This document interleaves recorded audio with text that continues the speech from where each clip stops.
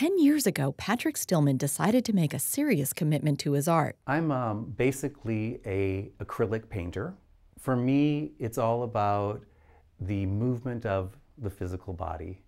And so I do dancers, surfers, skateboarders. I find that that movement, there's a sensuality and an energy that's created that I try to capture in my work. As he was developing his craft, he was also trying to figure out how to create a business that would look to the intersection of art and commerce. There are a lot of difficult questions that arise when you want to become a professional artist. How do you relate to galleries? How do you get in? How do you price your work?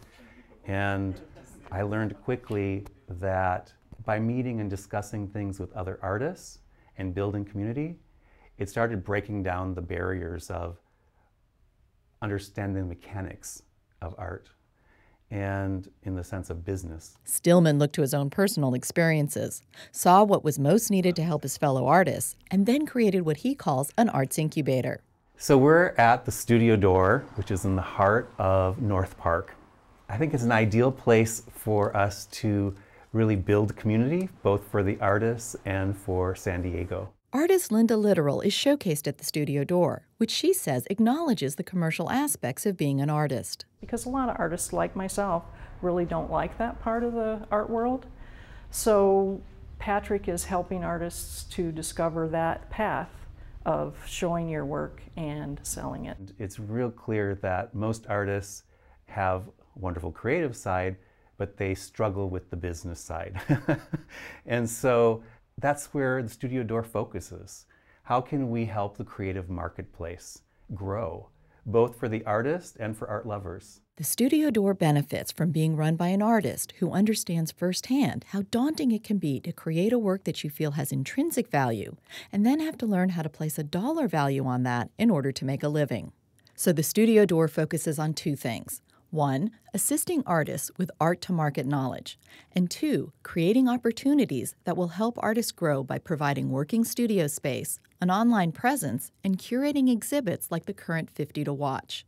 50 artists have been selected to represent San Diego's visual arts, and they're being seen in 2 shows, an online gallery, and going out to 2,000 galleries across the country in the form of a publication that we've created.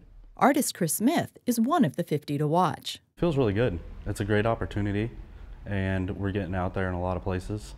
Patric is great at promoting that. This is Crawling from the Wreckage. It was inspired by old Andy Warhol clips where he used to take from newspapers, car accidents. And so then you have like the yellow for the stripes in the road, the black, the white, and then kind of how it just has that feel of wreckage. Hi, I'm Stefan, Italian. I'm from Slovakia, living in San Diego, and I'm in Studio Door, amazing space. This is my painting, Calm After the Storm. There's a lot of emotions there. It's a piece of my life, and that's what I do, painting my feelings. And this is my painting here. It's called Meditation 18. The painting that I do is mostly internal work. It's about meditating and finding my creative source and trying to put it on a canvas. The visual art scene today, especially in San Diego, covers a lot of ground. And it was important to make sure that we were kind of highlighting all the different styles that are available in San Diego.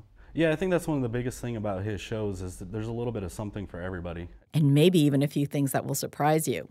But maybe the biggest surprise is the practical approach Stillman is taking to something fueled by such intangible things as creativity, imagination, and inspiration. Beth Accomando, KPBS News.